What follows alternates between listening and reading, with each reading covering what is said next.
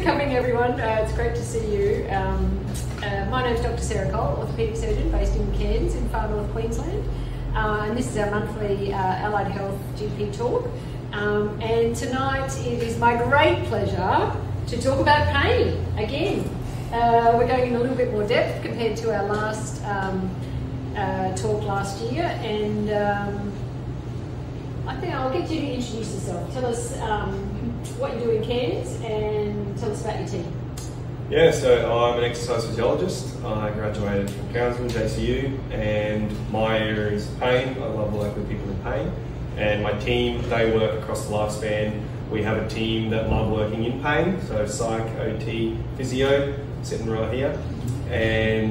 But the rest of our team in those same disciplines are across the lifespan and range of disabilities and disease and health concerns. Excellent. All right. Well, tell us all about it. Take it away. Well, thank you, and thank you for having me, and thank you for your attention, everybody. And feel free to eat, and if you have any questions at any point, feel free to let me know. So, first of all, I'd like to pay my respects to the Yidinji people on whose land we meet today, and pay my respects to their strength, their resilience, and their culture. And I've already introduced myself, so I can fly through these slides. But I basically started in private practice as a new grad, and I kind of remember coming across people with now what I understand to be chronic pain and factors contributing to that, and I didn't really have much idea what to do. I ended up experiencing injury and having chronic pain, seeing multiple health professionals in Cairns and not really getting a lot of recovery from it, and that then led me down the path of Explain Pain, which I'm sure you've all heard of that book, and YouTube videos of Lorimer Mosley, NOI courses, and then my Masters of Science in Medicine, Pain Management in 2022, and started F&Q Rehab, which is the clinic that I run now, that's now rebranded to Thriving Lives Co. And then at the start of last year, did like an education component for pain education, because as we know, the things we learn, we don't always learn how to teach, so helpful to be able to put that into ways that's a little bit easier to convey to patients. And I'm currently the Pain Revolution local pain educator with Bonnie Bryan, so our role in Cairns is to help upskill local health professionals in pain science. And this is our clinic, so if you've seen F&Q Chronic Pain and Disease Rehab, we've rebranded, so that's where we've come from. So as Sarah mentioned, this is kind of a follow-on from last year, so if there's any questions you have about any of the information, I'm going to kind of skip over some of the things that we've already spoken about, but a quick recap. We went through pain theories, the definition of pain, pain modulation process, the power of context in pain, crucial aspects of high-quality pain care, value of imaging, impact of language on pain, and common pain-related behaviours, graded exposure, protectometer, and key learning statements for pain. So if any of the things about that come up, feel free to ask, but I'm skipping over most of that stuff today. What we will cover today will be the burden of persistent pain, some of the problems in pain management that we currently face, what's involved in the transition from acute to chronic pain, the types of pain, brief recap, make it a little bit easier, and some of the neurobiology of persistent pain as well, and some strategies to improve pain care. So hopefully you'll leave today with something you can put into the clinic. So I'm going to quickly go through the statistics, but we know it's a big problem, as you can see. It gets worse and worse as we age. We're not sure what the relationship is there. There's lots of factors, but it's becoming a really big problem. So much so that this is the allocated health system costs for chronic pain as of 2018. Injury and musculoskeletal are like 2.5 billion combined, which is almost half of the entire burden of chronic pain. So as orthopaedic specialists, physios, OTs, this is mostly the presentations that we come across, so that's mostly what I'm going to talk about today. So in terms of disability burden, so it's huge. So 20% of entire disability burden within Australia is due to just musculoskeletal conditions on their own, which is pretty staggering. Worse in females and older Australians, and this is the graphical representation of it up here. So the cream over there is back pain and other MSK conditions, And these are all other health concerns that somebody could have. And MSK is such a big proportion of that. This is just a breakdown more specifically, so OA and RA. So I imagine this is a lot of what you guys are seeing in the presentations of people with pain, chronically anyway. So we know there's also huge engagement with GPs, so median of 7 appointments with GPs as opposed to 4 for any other reason, and MSK disorders account for 14 to 17% of primary care consultations as well. So even if GPs don't really thoroughly enjoy working with people with chronic pain from MSK conditions, or it's not their kind of circle of confidence, they're going to be seeing it a lot, unfortunately. It's also getting worse. So in 1990, mental disorders were the biggest problem, above musculoskeletal. Now musculoskeletal disorders has overtaken it. And there's also considerations of how often does MSK lead to secondary mental disorders as well. So even the prevalence of mental illness could be getting worse because of MSK. It's also bidirectional, we know that. So pain can lead to more mental health concerns, and mental health can contribute to pain, but less so. So we know there's massive gaps, use of imaging, inappropriate referral to specialist care, non-indicated surgery, and opioid prescription as well. Non-indicated and inappropriate. There's a place for everybody. And I actually didn't have the word inappropriate because that wasn't in the literature. And as I read it, I went, inappropriate, it's more appropriate right there. So put your hands up if you've seen this before. So these are the guidelines for MSK high quality pain care. So they came out about 5 years ago from a systematic review of all of the literature around evidence-based care for MSK. So it basically outlines all of the things that haven't been getting done in Australia in MSK. So big problem is we're clearly not following these guidelines very well. In terms of the risk factors associated with transition, this is specific to lower back pain. But what they found is that if you're exposed to non-concordant processes of care within the first 21 days, you're more likely to have chronic pain at 6 months. So those figures are, if you've got 3, you're 2.16 times more likely to have chronic pain. Now those processes of care are things like non-recommended medications, radiography or CT, MRI orders, so imaging that's not necessarily indicated, or specialist referrals, inappropriate specialist referrals. And some of the patient and clinical characteristics was obesity, smoking, severe and very severe baseline disability, and diagnosed depression and anxiety. I can't imagine any of this as a shock to all of you. So the trends in imaging, we know that 2% of lower back pain is generally significant pathology, yet 3 out of 10 people are getting scans for it. So it's still a bit of a problem, and big prevalence across MSK conditions. So it's not just lower back pain, it's shoulders, knees, hips, everywhere. We're doing a lot more imaging than the significant pathology that's being presented as well. So it's potentially due to admirable efforts to do less harm. There's a whole lot less radiation, none in MRI compared to X-ray and CT.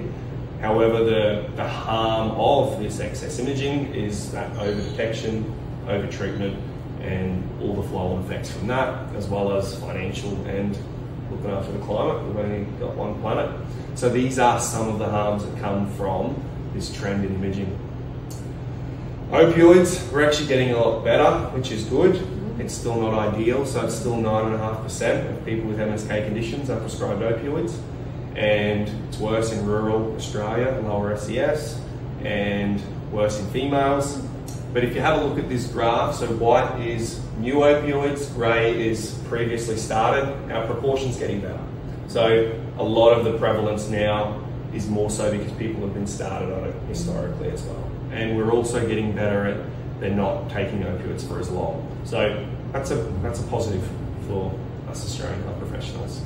So pharmacological management rates of foot ankle OA are really high in terms of medication, as opposed to referral to allied health and just simple lifestyle advice that could potentially do what the intended effect is of that medication as well. And referrals to orthopaedic surgeons and opioid scripts are similar to allied health. which, you know, when we think about the transition of care, ordinarily wouldn't necessarily send someone to a specialist straight away or put them onto opioids. We'd like to think that generally they're being able to see a more conservative approach, but that's not what we're finding in the statistics. And big problem, kind of what Lisa alluded to earlier before this all started, that sometimes imaging can highlight abnormalities in imaging, postural or just incidental findings as well. And I'm sure you're all very familiar with that, but here are some of the common examples that you'd see all the time. And this doesn't mean that people that have these imaging findings don't have clear nociceptive kind of associations with pain, but a lot of the time this isn't the case, and this is quite an incidental and asymptomatic finding as well. So the problems of this over-detection is we tend to do a lot of over-treatment. So a lot of mis and disinformation related to particular interventions that aren't orthopaedic surgery related. More other professions are to blame, like EPs and physios, like acupuncture, manual therapy, injections, pharmacotherapy, and trigger point. Now that's not to say that there isn't a place for these. There's a place for all interventions that are going to help that person in their recovery, and it's a bit of a nuanced topic, but the problem is that it's being overutilised, and the narrative sometimes that's delivered with it isn't overly helpful. And then orthopaedic surgery. So there's some orthopaedic surgeries that are occurring when they aren't necessarily indicated as well, and here's a list of some of the commonly done ones. So main consequences of this kind of non-concordant process of care, the biggest one that you probably all face is that the beliefs they then have that something needs to be fixed, or what's found in the imaging is then what needs to be treated. And symptoms are caused by abnormalities in posture and that type of thing. So these are just some examples of the beliefs that they then hold, and kind of the other dot points are more related to particular things that these beliefs are then worsened in. Some good news though, even though it's becoming a bigger problem in Australia, MSK pain and conditions, people are really interested in learning about it. So they're Googling it a lot more, and these particular conditions are the ones that they're Googling more. Anyone have an idea of kind of the relevance of those particular conditions that they're Googling? Fantastic that they're Googling gout. What are they doing? Are they wanting to know if they've got it, or do they want to know how to treat it? Great question. Oh. So what they're finding is they're not as interested in treatments anymore, which is really exciting considering the amount of things that come across their Instagram about the different ways to fix everything. But they are really interested in what's causing it. So really exciting, because a lot of the times that's what we really want to help them understand. You know, and it makes sense. A lot of the things that they expect when they come in to see us is, what's wrong with me? What do I need to do? What are you going to do? And how long is this going to take? You know, that's more so physiotherapists, based on the research, is what people want to know, but they want to know what the cause of symptoms. So very exciting from our perspective, because it's been this really challenging thing to talk to people about what is causing their symptoms when it becomes a little bit less related to structural pathology, but they're Googling it now, and so they're really interested in the cause. So we have to be able to give them clarity on what is the cause, and that's where it gets a little bit harder, because it is really confusing in these MSK conditions where nociceptive contributors are getting less and less. So examples being RA patients, so research is finding that even when they have low inflammatory markers, they're reporting high levels of pain. And in lower back pain, we know that there's rarely a nociceptive cause identified. And in osteoarthritis, sensitization is becoming more and more of a problem. So if they're Googling it and finding this information, is this going to be answering their questions? Probably not. So then they're going to come to us, or hopefully they're going to come to us, and then we can give them the answers. Hopefully I can give you some of those answers today. So what is the cause? So they're finding that central sensitization and nociplastic features are predominantly showing up for these particular conditions. So what's the relevance of these conditions based on the epidemiology from before? The most prevalent. Yeah, that's what's showing up a lot, which is probably what's making sense as to why they're not recovering very well as well. So they're all captured and represented really clearly here. The only one that's not a main one is fibromyalgia, which is 4% falls under other MSK. So how can we explain the cause to our patients when there's things like central sensitization and it's becoming more nociplastic? So this was a phrase coined by Lorimer Moseley and his group, pain system hypersensitivity. So it's essentially to communicate that their pain system is becoming overprotective. Now, have you guys had much experience in telling patients or helping patients understand what central sensitization is or nociplastic pain, and what's been your experience in their reception to it or comprehension of it? Hit and miss. Depending how ready they are to hear it too. Yeah. Any other experiences? Yeah, it's varied, I feel. Some people have good buy-in, some people are resistive. Yeah. And what we sometimes can find is it leads to more questions. You know, like central sensitization. Ooh, what's that? And then you explain nociception, they go, oh, what's nociception? And then how do I know if it's nociception or if it's altered nociception? And then we don't actually have the answers for that in the research at the moment. Or then they can kind of ask, well, is it in my brain? Is it in my spinal cord? Is it things changing in my brain or changing in my spinal cord? And we also don't have really good evidence to say where exactly these changes are happening or what's causing what, chicken versus the egg. So it leads to a lot of problems and hard to communicate it.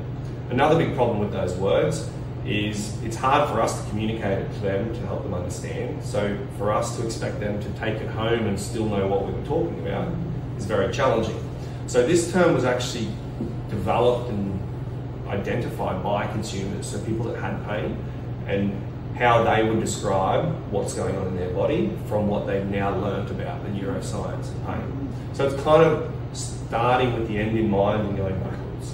So, and when you think about it, pain system hypersensitivity, if you ask a patient, if you say to someone, look, we think from XYZ that what's going on is what we call pain system hypersensitivity, what does that mean to you? And what do you feel is going on? They're pretty likely to have a good idea of what's going on. This doesn't mean that we still don't take those steps to make sure they're open to what a challenging concept that may be for them. But once they're at that point where we're considering talking about central sensitization or nociplastic pain or peripheral sensitization, or even how mood and other factors totally unrelated to structural pathology are influenced when we get pain, this is where this may be more helpful to communicate it. And like what Lisa alluded to earlier, sometimes label can be really helpful. It can give them this feeling like it's not me that's making this up, you know, gives them that identity or some cause for their pain, or even what they found in developing this term was the word system for these consumers was helpful for them to be able to distance themselves from they're not sensitive and they're not kind of non-specific, or their back isn't non-specific. So it's able to be like, well, my pain system is becoming overly protective. And so what can I do to help with my pain system? So that's where that label's potentially going to be a little bit more helpful as well. And we know that from clinical terms and more the academic terminology, central sensitization, we all know what it does, but that's kind of a way to explain when there isn't clear nociception going on. And we also know that nociplastic contributing factors are becoming far more prevalent in these MSK conditions. And nociplastic is meant to be a clinical description of what's going on, but same thing when we try to explain nociplastic pain to them, questions arise of, well, what's nociceptive and what's nociplastic, and it gets really confusing. But some of the key terminology and definition, I'm mindful we didn't touch on this last time. Does anyone want me to go through central sensitization or peripheral sensitization? We're all pretty familiar with it. So these are the IASP definitions for it. Are you guys familiar with the phenotypes and the types of pain? Yeah, so I won't go through them. Basically nociplastic pain, pain from altered nociception that isn't attributable to nociception or damage. So is there any value in determining it? So has anyone here got any, I suppose, experience or insights into trying to determine it and the clinical usefulness of it in the clinic? Go back one. Show me. Heat and ice. Oh yeah. Oh, it's just a bit delayed. There's your phenotypes. Oh, we hadn't gotten to it yet. Isn't that your phenotypes? Yeah. Or your definitions? Yeah, so has anyone had... What was that? Heat and ice.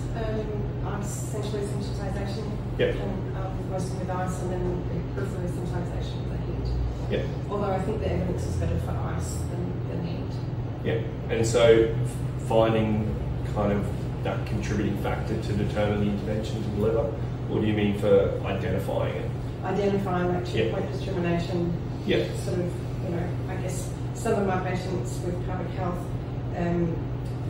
bladder interstitial cystitis, they Yep. can be Honus lesions, which can be rectal nociceptive plus the centralisation, so it can be both. It can be quite complex. Where other bladder pain syndrome, they don't have the Honus lesions, so it's more likely centralisation. So I think I guess some conditions can definitely have both, and Yep. it's not lumping those patients in, like you wouldn't expect someone with cancer to just breathe and, and doing pain science. It's sort of going, checking to make sure that there isn't something driving that nociceptive and pelvic floor overactivity can drive it from a bio perspective. Yeah, exactly right. So sometimes it can be helpful to identify, or to use strategies to identify it as well. And in terms of once we have identified it, what's the value of it? So see, these are some ways to try and identify it, some questionnaires that look at some of the different features that come up. Big overlap though, kind of what you alluded to, it's very challenging. And it's not that there's generally that's nociceptive or that's neuropathic, or there is generally going to be mixed presentations, and what we're trying to understand is what's the predominant driver behind it. Is it things to do with central sensitization, or is it nociceptive due non-neural or neural tissue? Because there's such an overlap, so there's 196 features across them, and there's only 37 unique features for neuropathic, 22 for nociplastic, and 17 for nociceptive. So it's also, the evidence isn't really strong to help us really nut out exactly what's going on. So tools are still underway. However, there is some clinical application. So these are some essential features. So in nociceptive, and most of you probably know this, so I'll go through it quickly, but it's mostly localized. Referred pain is possible, but it should be attributable to the cause of nociception. Neuropathic, it'll be in the dermatomes or myotomes of its weakness. As opposed to nociplastic, it will just be spreading. It will seem to have no rhythm or method to the madness. Non-pain symptoms in nociceptive will be non-pain sensory symptoms are less common. Neuropathic, the standard neuropathic symptoms, and then nociplastic, they'll be showing up fatigue, cognitive problems, sleep problems. In terms of testing, can't really test for nociplastic pain. Incidental findings may show up, but it's about working out, does that explain the amount of pain they're experiencing? And naturally for nociceptive and neuropathic, it's imaging to detect the damage. So what's the value in determining it? It does help us determine some interventions, either address the nociceptive cause or whatever factors are driving that amplification of pain, which may include psychologically informed therapy or involving like MDT, IDTT, or multimodal therapy as well. Also informs education. Makes sense that if they're presenting with nociceptive pain, we need to provide education around, well, there's a helpful protective purpose of that nociceptive information going on. So this is a study that has a look at what some of the particular intervention types are that can be helpful. It may be disheartening to see that it says all pain phenotypes in the middle, but it does provide some distinction. So for mono or multi or interdisciplinary care, essentially they say if it's nociplastic or mixed or neuropathic, generally you're going to need more of that multidisciplinary, interdisciplinary approach. We also know that interdisciplinary may be better than multidisciplinary, and monodisciplinary may be better than multidisciplinary because can be mixed messages as well. Pain education, naturally we're addressing what's causing the pain, like I touched on earlier. Exercise, so if it's nociceptive, we need to be more respectful of the pain. It's got more of a protective purpose, promoting healing, and inflammation may be helpful at that point in time, as opposed to neuropathic or nociplastic or mixed. There's going to be more of that well, how much pain can we tolerate using CBT approaches, because we're not necessarily going to be causing more damage, but then coupling that in with graded exposure as well, and graded activity if that's only the thing that's needed. Neurodynamic mobilizations, naturally just neuropathic pain, and lifestyle interventions. So helpful for all of them, but mostly for nociplastic pain, mixed pain types as well. So is there value in identifying it? Yes. Do we need to use the testing in the clinic that's quite niche? It really depends. A lot of the time the subjective history can give you the information that you need from what they report of their signs and symptoms. But regardless of that, if you want more kind of clarity or conviction, unfortunately there isn't a whole lot of conviction in the grading system. So this is what you could use. So you'll notice that how they score it is it's either possible nociplastic pain or probable. So even this grading system, there's not a lot of definitivity, and that's because it's still quite early days. But if you wanted to run your eye over it with patients to get a bit of an idea, this may be helpful. So how it goes is number 1 and 4, if they're satisfied, it's possibly nociplastic pain. So that's basically pain more than 3 months, regional distribution, and it's not explained by damage in non-neural or neural tissue. And then number 4, hypersensitivity due to static or dynamic mechanical allodynia or heat or cold allodynia, and kind of excessive pain or symptoms after testing for that. So that's possibly nociplastic pain if that's showing up. Now, if you want to see if it's probably nociplastic pain, you're looking at if there's other things going on, like increased sensitivity to sound, light and odours, sleep disturbance, fatigue and cognitive problems, and a history of pain hypersensitivity in the region of pain. So if you wanted a tool to be able to grade it, this is probably the best thing that you could utilise at the moment. So the bigger question... Sorry? I can't see. What was that one called? Oh, so that's the clinical criterion grading for nociplastic pain by COSEC, and Claw. I can send through... Yeah, but if you Google it, it'll come up. He's one of the pioneers at the moment. So why does pain persist? So we're going to have to quickly go into some pain neuroscience. What a shame. So you've all seen this before. We know acute's helpful at the start. Injury occurs, inflammation, pain goes up. As healing occurs, pain should drop because there's less need to protect. Unfortunately, it seems to persist. This is when it becomes less associated with the tissues and those neurobiological changes that we've spoken about. Sensors, they sit in the end of the sensory neuron. They're basically letting positively charged ions go in.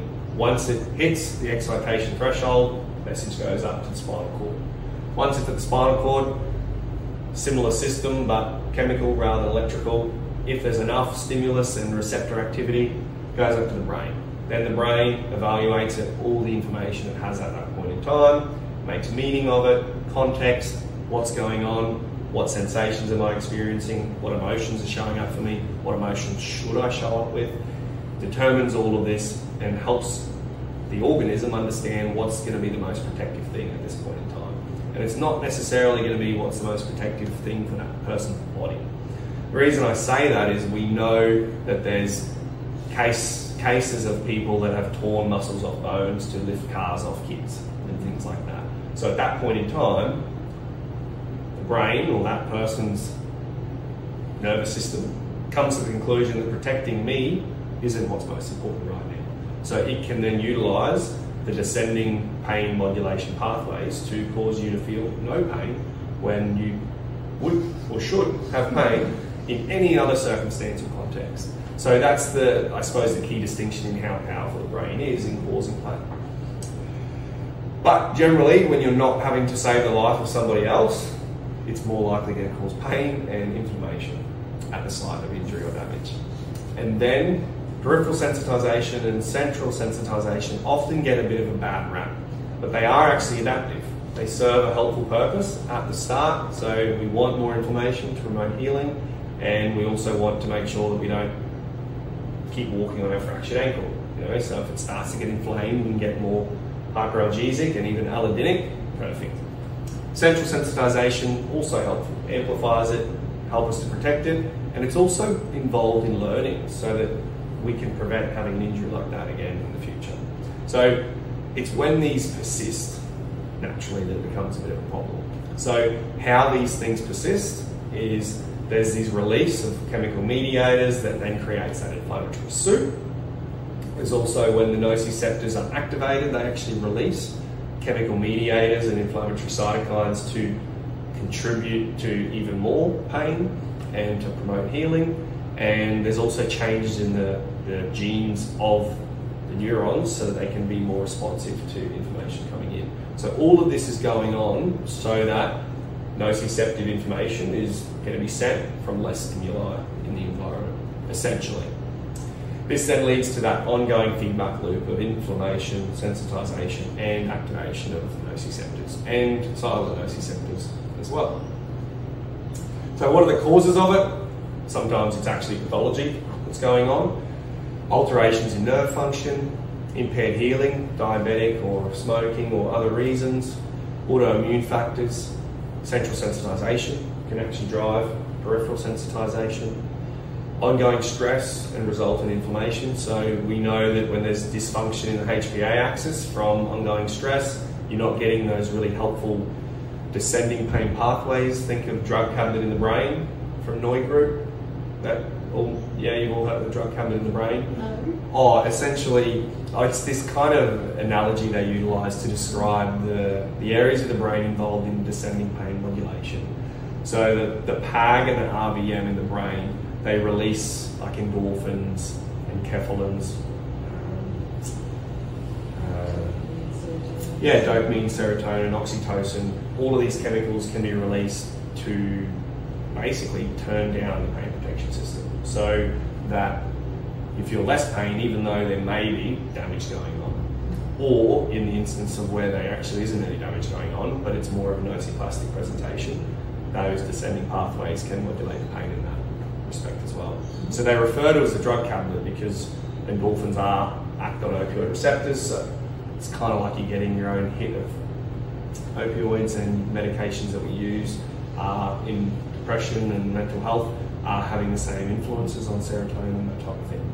So it's a nice analogy that they use.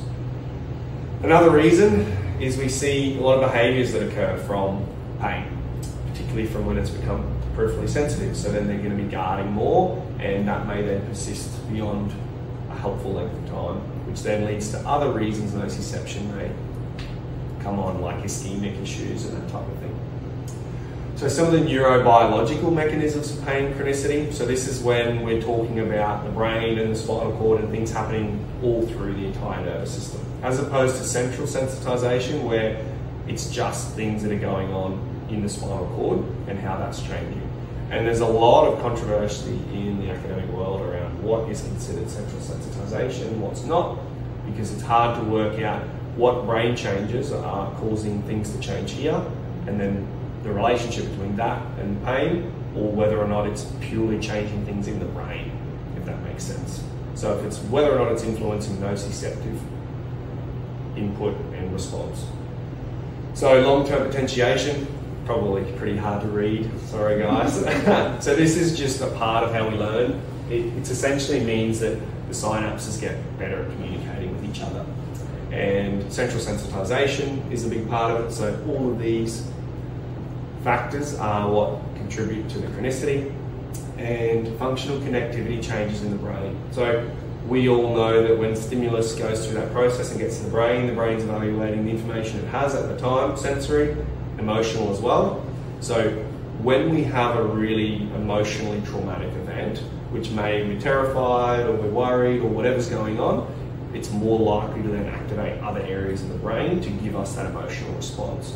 When this is happening, it's then causing more likely for pain to persist because there's more threat value with the pain. There's more salience and there's more concern about what the risks are. So that's why we typically find that people with nociplastic pain or central sensitization, there's been some type of trauma, whether it's physical or emotional afterwards.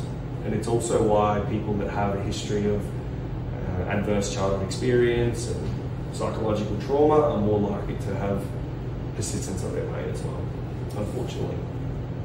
And dysfunction in the central pain pathway. So we know that the brain can modulate pain. It can cause us to have no pain when it feels that pain is not going to be helpful, and the opposite of that. So a big problem with people with nociplastic pain and central sensitization is that that balance isn't working very well. So that drug tablet in the brain just isn't working very well.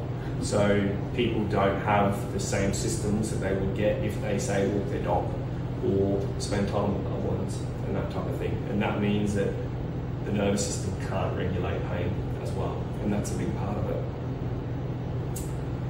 And I don't always, sorry, it's just a bit delayed. I don't go into that depth with patients, well, some, but it's helpful to understand that there are these physiological changes that are going on, and when patients aren't necessarily buying into this concept of these changes, it can be helpful to talk about the physiological changes so that it's not just this, you're sad, your pain's worse, it's you're sad and then your body's doing this in a different way, and that's how it's changing your pain.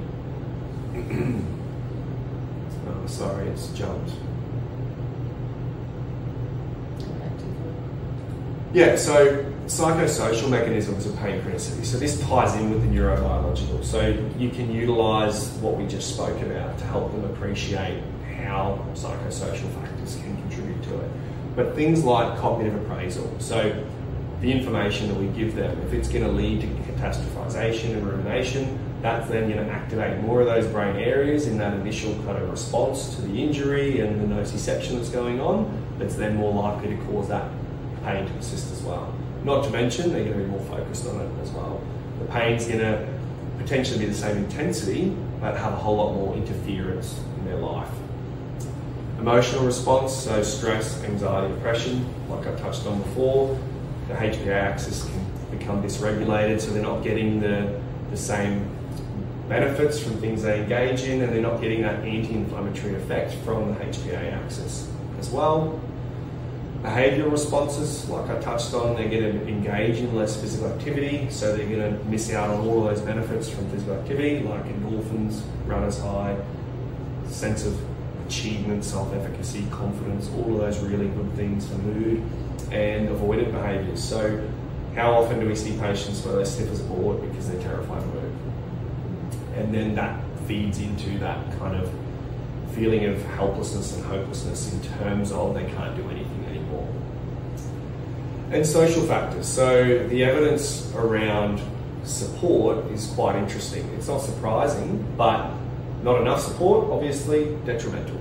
You know, invalidated, and they're just not feeling heard, so they may try and boom bust to satisfy their partners or whoever it is around them, or to prove themselves. If they have too much support, it's also a problem, because then there's this kind of learned helplessness, they lose their identity, their self-worth, and so many other factors that come away with you're not doing the things you should be doing. And what I mean by that is the partner saying, oh, don't do that, I can do that for you. So they end up having nothing in their life other than the pain. At least they had some things that they were doing. And not only is it taking away opportunities for them to be more active and do more things for all of those benefits, it's also taking away from their relationship, like it's putting strain upon their relationship as well. And it's giving them more a perception of threat. They're getting more information to suggest, well, they're saying I shouldn't do this because it's not safe for me. They may not say that explicitly, but that's what the patient may take away from it as well. And environmental. So workplace, we know that ergonomics is an interesting field, but we also know that ergonomics can definitely make a big impact on somebody's pain based on their tolerances to particular positions and that kind of thing. And the psychosocial aspects of that, feeling perceived injustice, feeling like you're not being heard or listened to at the workplace, stigmatisation, all of these factors are then going to play into mood, mental health and pain.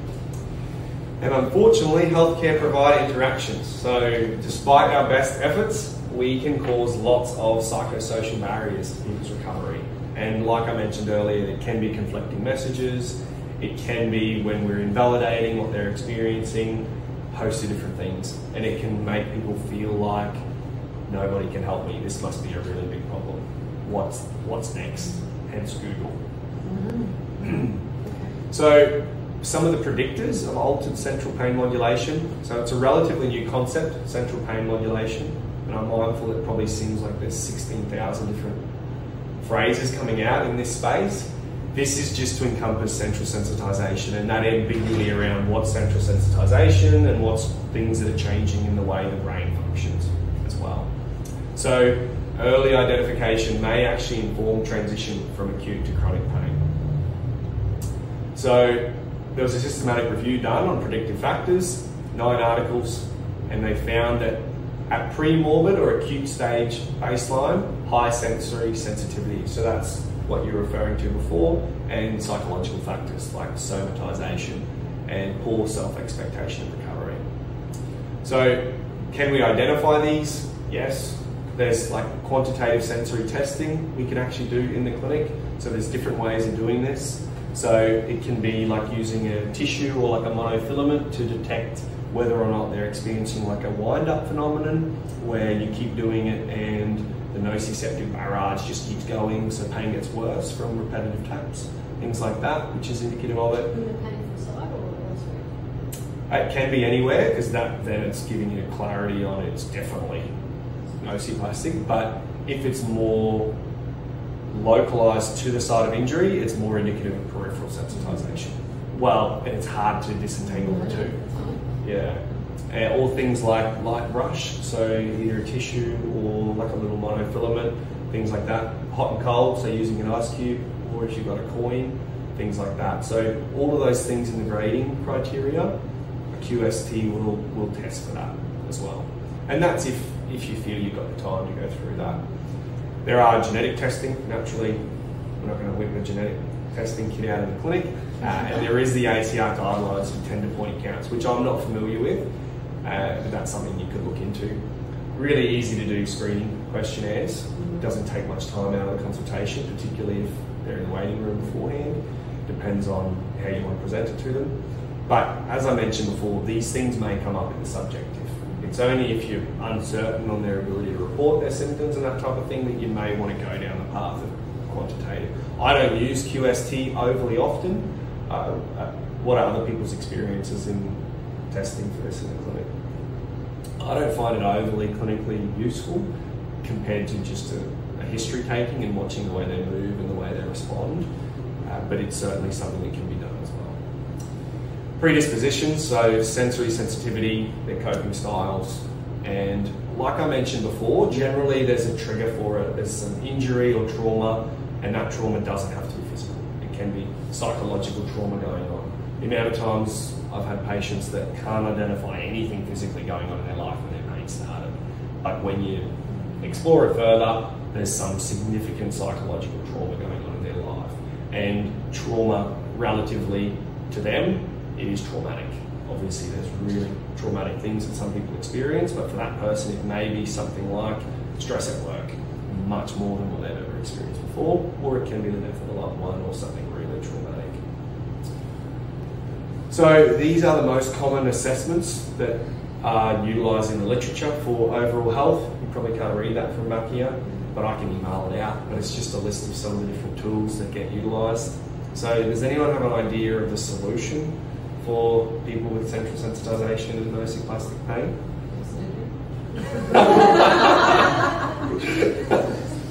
Potentially. Tell us more about that. It's on the tip of my tongue. That's not the answer I'm looking for.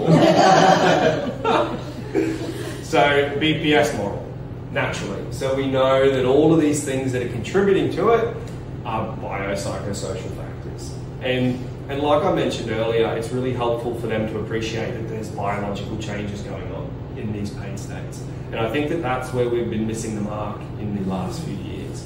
It's this, patients are feeling like we're just saying it's psychosocial, but biologically things are changing because of the psychosocial. And I think that's something that is really helpful to communicate to them. So what do we think are the barriers to high quality MSK pain care?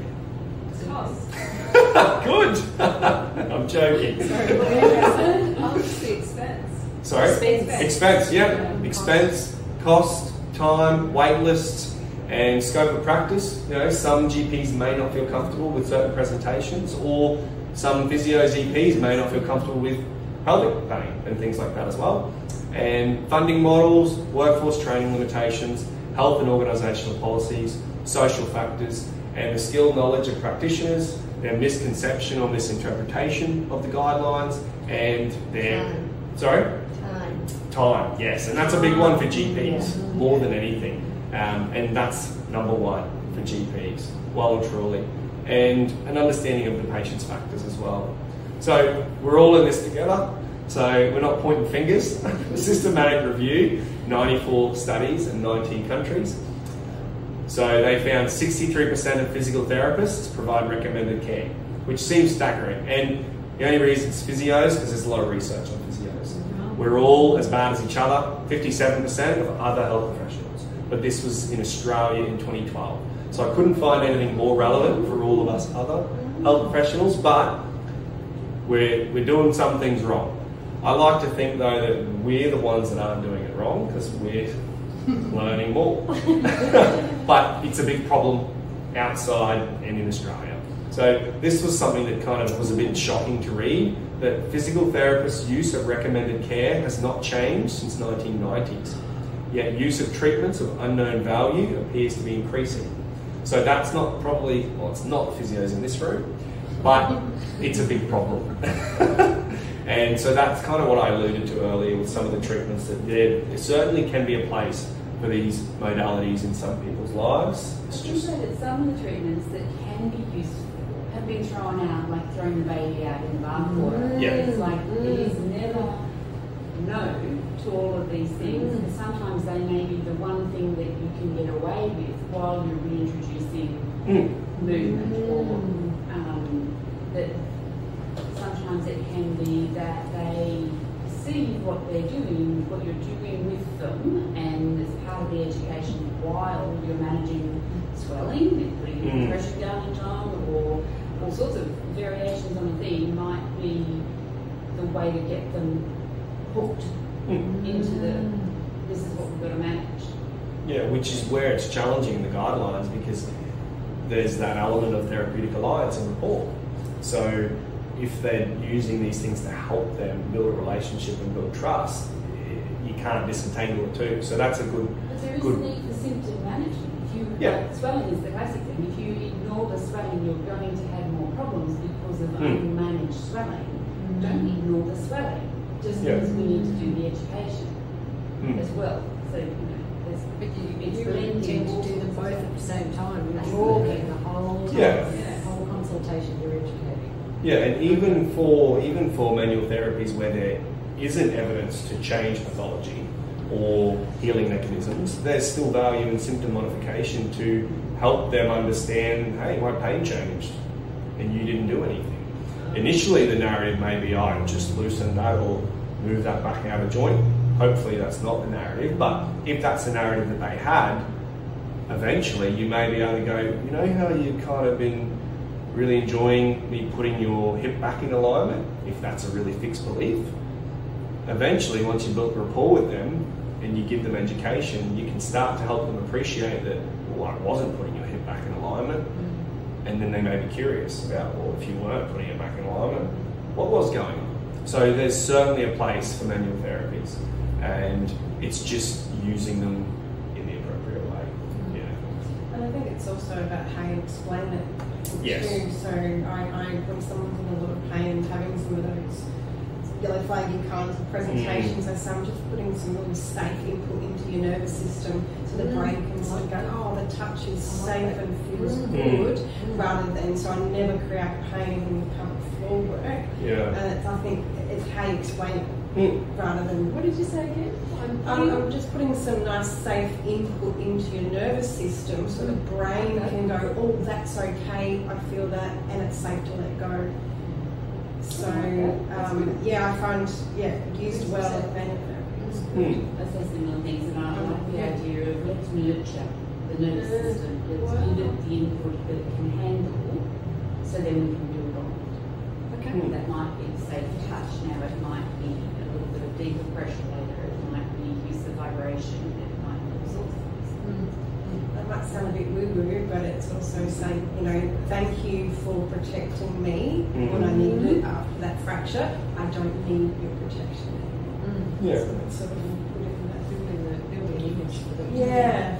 And it can be tied in with the neurobiological education about it's kind of utilising those descending pain pathways, physical touch, oxytocin.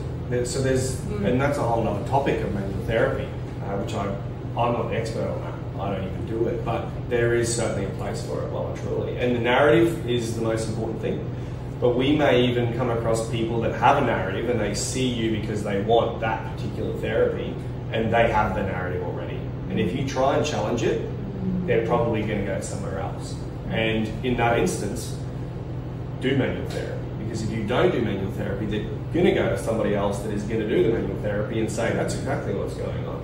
And then keep getting that low evidence care. So, yeah, with the guidelines, there's definitely nuance in the statistics as well. It was just such a shocking statistic to read. And there's also so many new things and technologies that come out.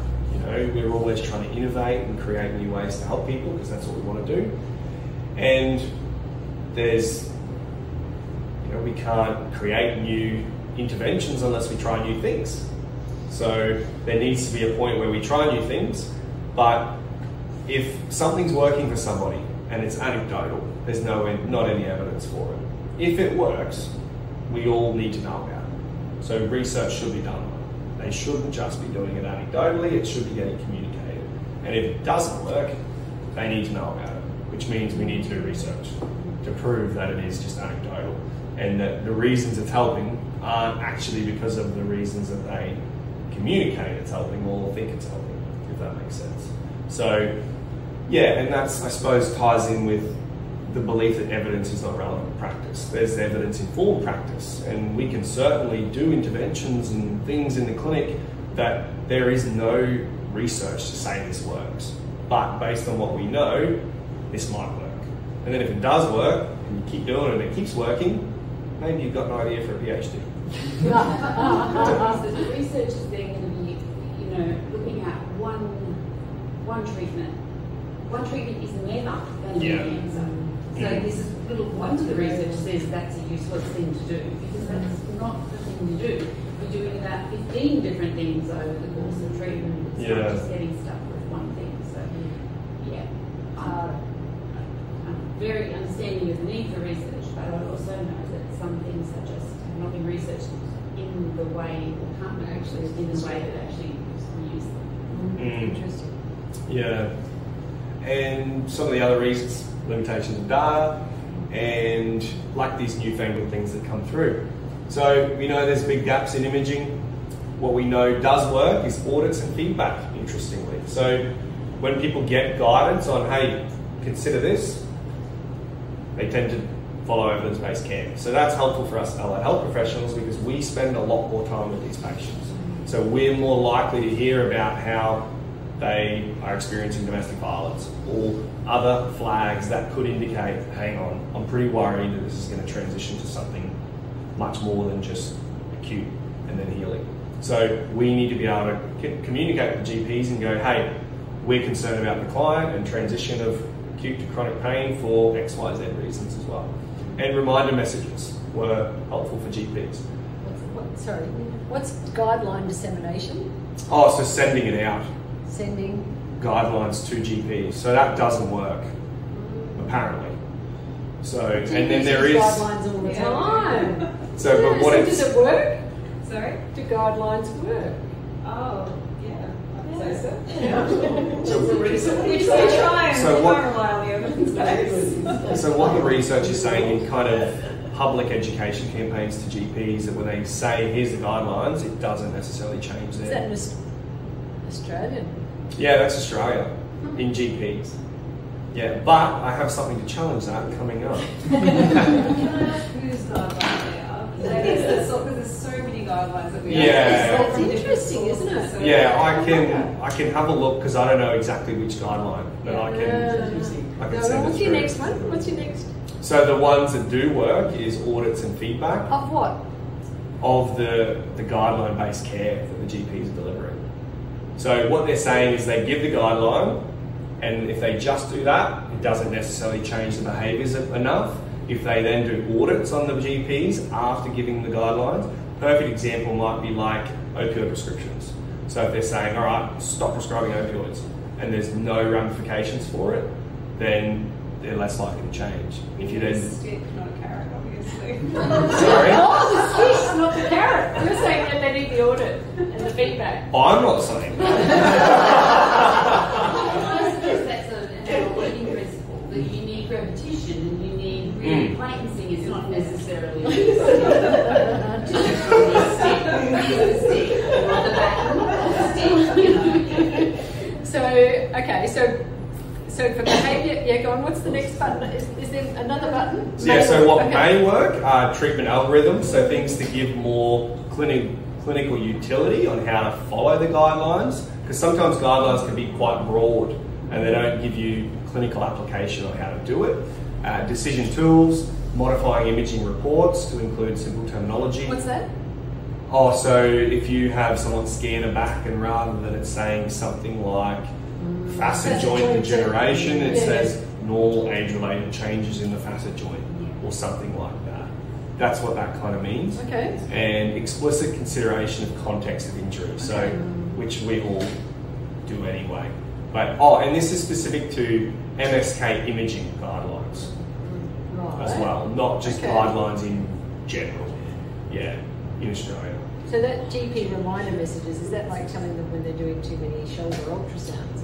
Don't you get... So in this particular study for that one, it's to do with osteoporosis and when they're at risk of, I think it's osteopenia. So it's kind of going, hey, remember, you need to do this to help them out. That's what that one's in relation to. But that's a different study to the guidelines. You've quoted like 25 studies already. It's 41 in my EndNote. Yeah, I went down a few rabbit holes. But there is a tool to support GPs in the management of low back pain. So hopefully I can give you guys a tool. So it's a fear reduction exercise early approach. I better fly through this. So I will fly through this. Basically, lower back pain, any duration, most of them were less than 6 weeks, so pretty acute. Sinister pathology and back surgery was excluded during standard consultation. So I can't remember the specifics in the paper, but they tested it. There was they looked into maybe it's just the length wasn't enough, but they had a look at other similar things and 2 hours still didn't change it. Large focus was on simple exercise prescription. It didn't say what it was. And education and addressing psychosocial barriers to recovery. So the outcomes, no change in disability or pain, unfortunately. No adverse events besides one control participant. But GP attitudes, knowledge and confidence in independent management improved. So they referred less to us, which is good because they're engaging with less health professionals. They don't need to see as many to get the same outcomes, essentially. So, and they also followed guidelines more closely as well.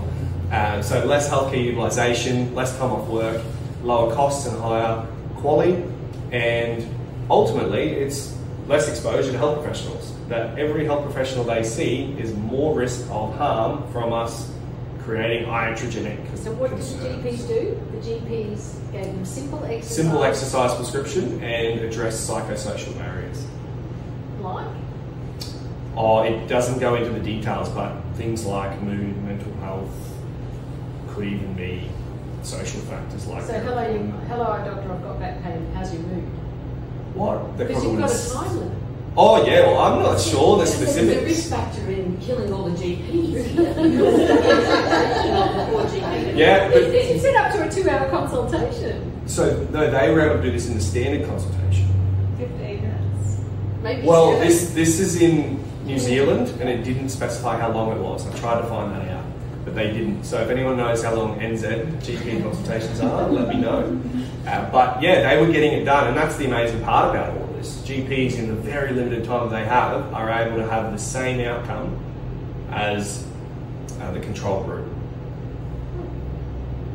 No, sorry, they're able to get They're not getting better disability or pain, but all those other outcomes. So they're not. They're not needing more care for the so same. They're reducing the demand on the healthcare system. Pretty much. By simply offering them exercises and addressing their psychosocial, what's the word? Barriers. Barriers. Or factors or things that are going on. Okay. I've got a few more slides. It's 6:31. So this is it. Ironically, it's the free approach that you can't get it freely online. Hasn't come out yet, but if anyone's interested in it. So what led to the outcomes? Guideline-based care. They applied the BPS model. Basically, how else was it beneficial? This is my own interpretation of it. So, and I'll just talk through it. Attitudes related to their own responsibility and recovery. So those people, when they have an injury again in the future, or if they have a back pain, they're much more likely to think, I need to do some exercise, or I need to think about psychosocial factors, as opposed to medication. So that's a really big outcome from that, as far as I'm concerned. That's not in the literature. So in study, these were people with acute lower back pain. Yes, Less that than 6 didn't have months. surgery within 6 months. Oh, less than 6 weeks of back pain. It was any lower back pain, but 88% of them was less than 6 weeks. So it was predominantly All acute. back pain. Yeah, and they hadn't had surgery, and obviously it wasn't significant sinister pathology. Yeah. So if time or scope is a barrier for the GPs, because I know that's a big concern, right? Triaging the physios is just as effective. It's not any more beneficial, but it's not detrimental. And that's without medications. And we know that medications are really helpful in So pain the management trick is early on. not to prescribe the medication and do the physio referral.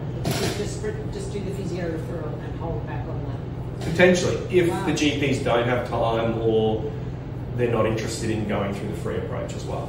Yeah, It's really essentially. hard when you've got really, really severe pain and you can't sleep or do anything in the day to leave the GP with no pain medication. Yeah. Well, that's what that's saying. So that they didn't use the GP. Like it was the same as with GPs without being able to prescribe pain medication, which is huge. You need to be encouraged to take even very, very basic pain medication, not opiates, obviously, in order to be able to get moving. Yes. Yeah. So So it's not a matter of no medication. It might be that you encourage them to take some Panadol. well and truly, and that was kind of picking one of two when you should have both. So this is one of the last slides. I'll try and fly through it, but this will kind of address that as well. So pain generator, recurrent pain. So this is to kind of highlight that there's adaptive and maladaptive things going on. So if it's adaptive, inhibitory modulation occurs.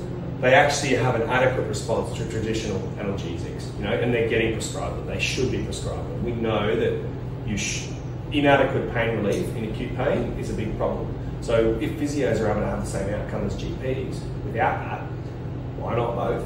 And then we can have a much better outcome. So when they have genetic factors at play, inadequate analgesia, and a delay in diagnosis and treatment, that's when all of the maladaptive stuff happens. And there's like a poor response to the traditional analgesics, which the mechanism of them is they're not due to nociception, there's other factors. So how to prevent it? Early intervention within days to weeks. Adequate analgesia, multimodal, needs to consider psychosocial factors and interventions, and potentially IDT, MDT team, or multimodal therapy. If there's an EP or physio that's trained in psychologically informed therapy, maybe they don't need to see a psychologist as well, and then it's all in one room. So that's probably not overly relevant. Resources I can email out, some of the researchers to follow. Any questions? Oh, well done. Thank you.